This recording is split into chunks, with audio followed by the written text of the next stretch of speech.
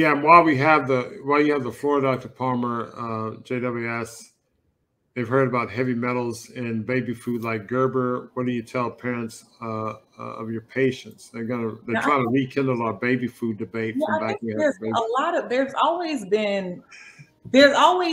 unfortunately, I know this sounds bad, but there's always been like heavy metals in baby food. I know that sounds bad, but I don't think that that's new. And again, they allow certain things in baby food, and they allow certain things in baby formula, and they allow certain things in our food. So this was the reason why I stopped eating a long time ago when I was not, plant based. I stopped eating tuna because I read somewhere that they let a certain amount of rat hair in the tuna. And I was like, what? That kind of blew my world. I wasn't in love with tuna anyway. So that was just a good excuse to say I can't do it anymore. Certain amount of rat hair. Okay, that's good. I guess that enhances the flavor. Well, because when they catch the tuna and it's on the dock, they're animals running in between, and hairs come out, and they can't sift it out. I mean, it's reality. And so, but I just happened to read that, and it just totally flipped my world upside down. So well, who gives a rat's blank about it rat hair anyway? pun intended, huh? Just eat the tuna.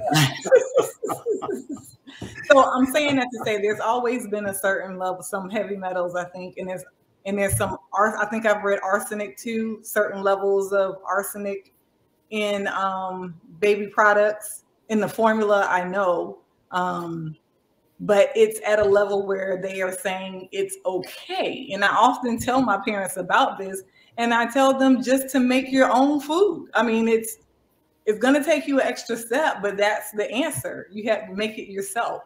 Now, we're talking about foods being sprayed, and that would put another level of, okay, make sure that you're getting something that's organic and non-GMO. But I don't promote baby foods to my patients at all. Never. I don't. No. So, yes, what'd you say? We're going to rekindle this baby formula debate we had back when we had the baby formula. I remember somebody saying, make your own food. He got jumped on, but I'm not going to come up with keeping it simple, meaning if you are fixing something for yourself, yeah, then take a small portion of that. Don't put any butter and salt, pepper, don't season it, and just do that piece for the baby. So whatever you're making for yourself, because the baby needs the same needs nutrients. So, I often tell them to start with veggies anyway. So the first 6 months when we start eating, we're doing veggies. So whatever you're eating veggie wise, put some on for the baby, puree it, make it safe as far as the texture for them. And that's what you use. Organic and non-GMO.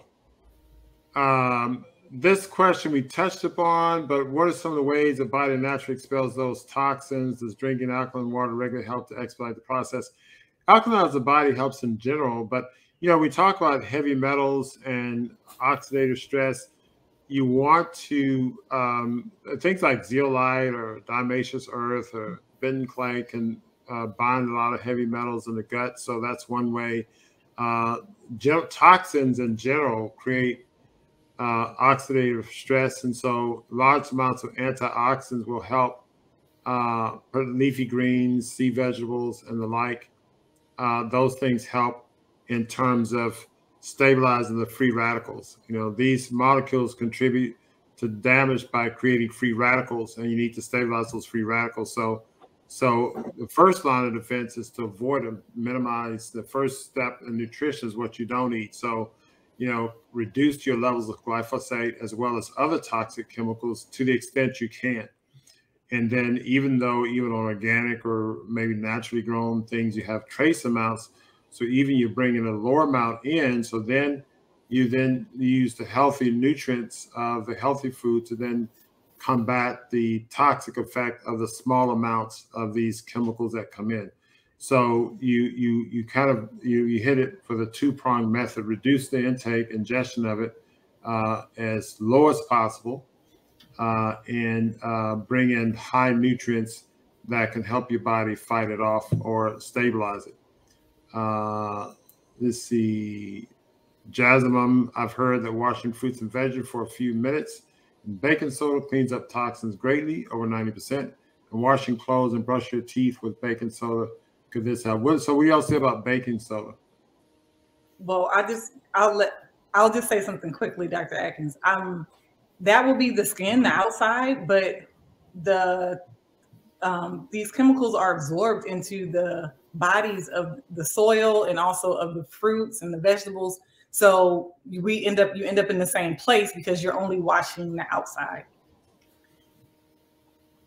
Okay. I agree. So Tex Houston talks about Joseph Pizzonro. His book, The Toxin Solution, talks about kidney detox and says ginkgo biloba is used to help with glyphosate toxicity on the kidneys. Anybody want to comment on that? I'm not familiar with that method of detox, but ginkgo biloba helps dilate small blood vessels, so improve circulation. So if you're trying to improve circulation to those small blood vessels, like the brain as well. But yeah, I agree. To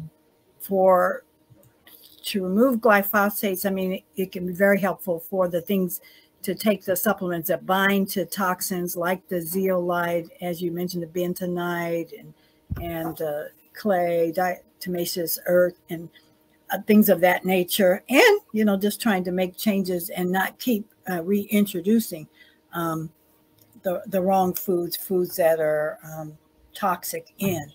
I have a reference article I just wanted to mention when I have a chance. I don't know. Now, if you have anything you want to share a screen, feel free to do so.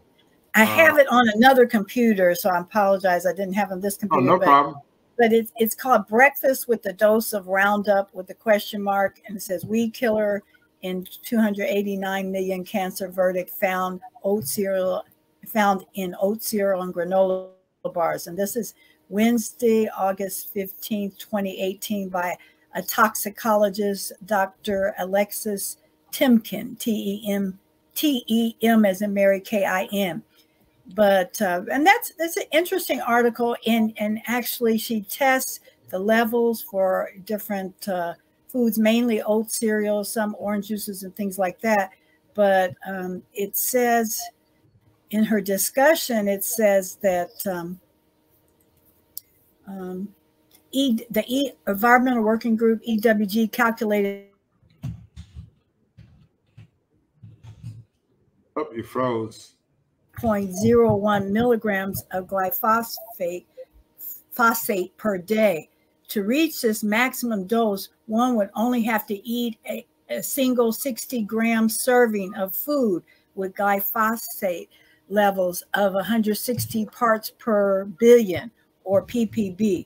The majority of the samples of the conventional oat products from the EWG study exceeded the 160. And so,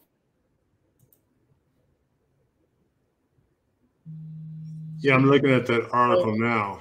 Yeah, how much, when you say how much is too much, I mean, it's like how much poison is too much, or how much radiation is too much, something that's toxic to our body. It's hard, it's hard to have acceptable amounts, but clearly they're too much in these products. And this article, if anybody goes to it, has a whole list of foods and what their test results are, and many of the things you'll recognize in here, the foods and brands you'll recognize here. But there were some that had none detected ND or very.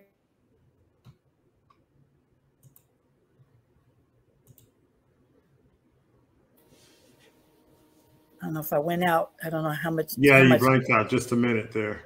Yeah, but so anyway, but that's a good article, good reference article, and you can see how they tested some of these foods. I'm going to put that. I'm going to place that on a banner. Okay. And so, and that'll give you a chance to take a look at it, and also put it on sticker.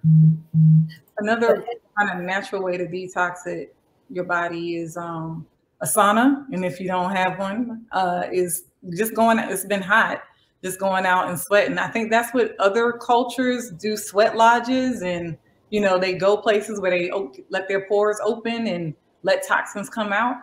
We don't do that as a tradition over here, but I think it's something that, of course we have spas that we can go to, but I think it's something that we should probably start thinking about again and getting back to doing the simple things. Yeah, I agree. And especially getting outdoors, fresh air, sunshine, this is the time of year to do it. But even during the winter times in certain parts, we live in the South, and certain parts of the country, it's not unreasonable to go out even during the winters. We have mild winters, of course.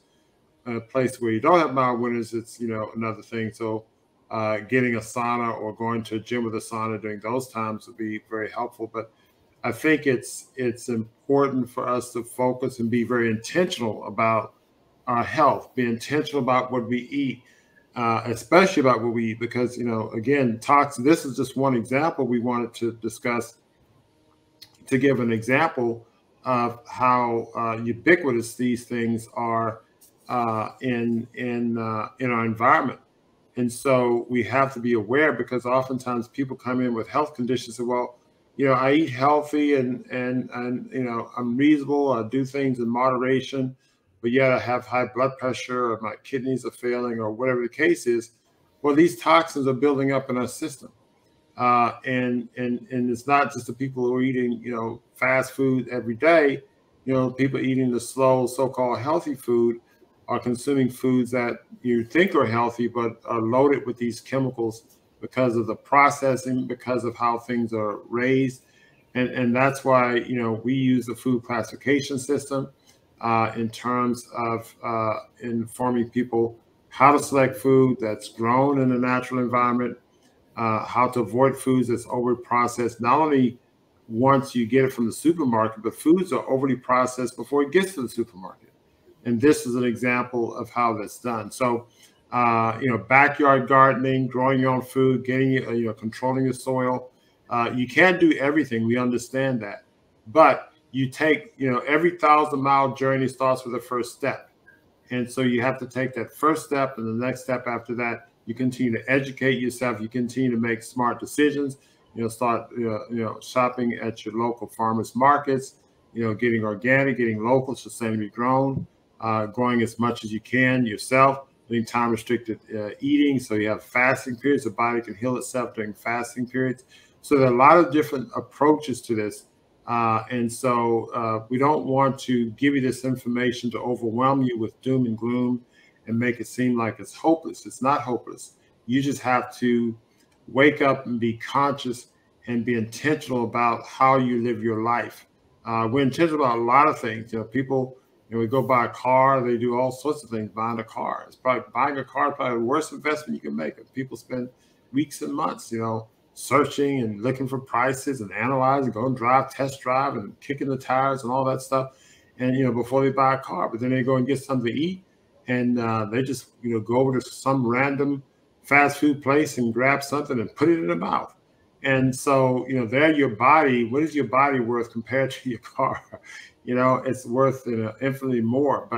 But we take a great care in choosing our car and taking care of our car. And we have little thought in terms of how we take care of our bodies. And we need to flip that. We need to flip that very soon. Can I respond to Tiffany put in a statement, Johnson Robbins, about, and you put it highlighted, babies only need, yeah. So yes, that's why I said 6 months. I try to get mommies to breastfeed for the first 6 months, and some will do it and some have difficulty because they have to return to work. It's rare that I see somebody go all the way to 9 months with just exclusively breastfeeding. Now, breast milk, in addition to foods, I try to get them to do for 2 years, but exclusive breastfeeding, definitely 6 months. 9 months becomes a little bit more difficult for mommies because the demand here in the States on mothers, they got to go back to work. So they're not as relaxed. They're not producing as much milk. The baby is requiring more because a 9-month-old is very active. So that reality doesn't happen a lot here in the United States, but I'm sure it's possible. But most of the time here, we say 6 months. Great information. I wanted to say one thing. Oh, yeah. I just wanted to say I agree with Dr. Palmer about the sweating. And that's a great way to detox, to sweat. And I think in, especially African American communities and other communities, it's like we don't want to sweat, and we live in air conditioning in the summertime, and we're air conditioned in cars, but it is very natural to sweat, and it's detoxifying. So I think we can't underestimate it. And you don't have to have an expensive go to a health club or have an expensive sauna. You don't have to, but just to sweat is a great thing, and it removes toxins. I mean, you lose minerals, and you should replace them when you sweat and hydrate. But I think that's excellent to think about, and so we need to encourage that more often. And so we may have to take more showers, but that's a great way to detox. Excellent statement. That's what I mean. Sweating and moving about this simple. I mean, we're talking about very simple things. So Veda says sweating messes up our hair, makeup, and our clothing. Well, it's better to walk around with messed up makeup, messed up hair than glyphosate in your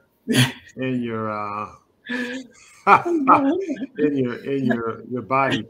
I remember I was a medical student, and I was on a neurosurgical service, and it was a very harsh attending. It was pretty harsh on the residents. So I remember there's a resident, and he was getting on a case about, I forget, she didn't answer a page in time or something. And, she was on call, on call to sleep at the hospital. And so she said, well, I had to brush my teeth or something like that.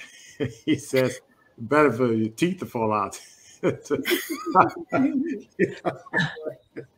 But no, in a practical sense, though, really, you go and do it as if you're going to the gym, right? Yeah. You put on your sweats, you pull your hair back, you wash your face, and you go sit outside.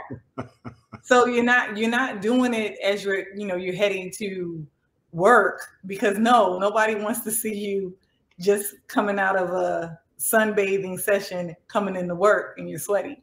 But no, on a serious note, you do it as if you're going to the gym, and you just let your body just sweat. Yeah. Of course, that's probably why a lot of people aren't going to the gym. They're always in makeup and their hair made up. But you're right.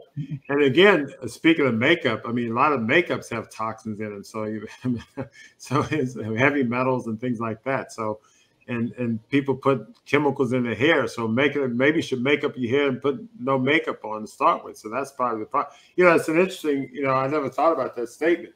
We can't go out and sweat because we got a hair made up, makeup on. Well, you got hair made up with toxic chemicals in your hair, and you got toxic paint on your face.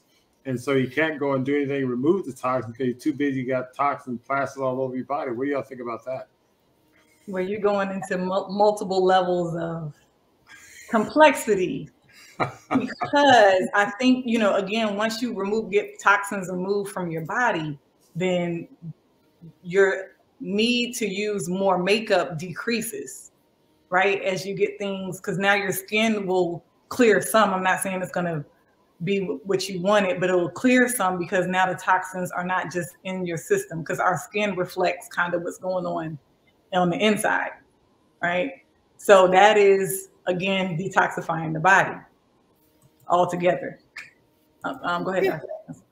Yeah, I just, like to say, I know, in the African American community, we don't want to sweat our hair out and change our hairstyle. But I think more and more women and men are choosing more natural hairstyles, that, you want to maybe find a hairstyle that is sweat friendly, and light makeup. And when you choose makeup, you want to buy makeup that is more non-toxic from a health food store, or there's some online, but have more natural ingredients.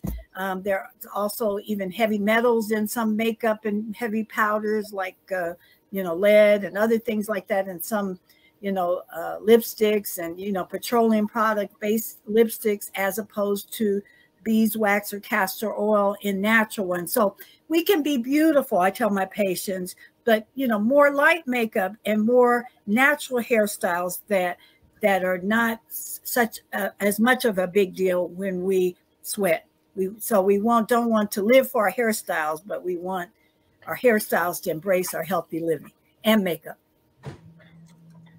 So what do you think about a Facebook user who's anonymous? I believe breast milk has the same toxin with other we eat. However, I believe the mother filters out the toxins.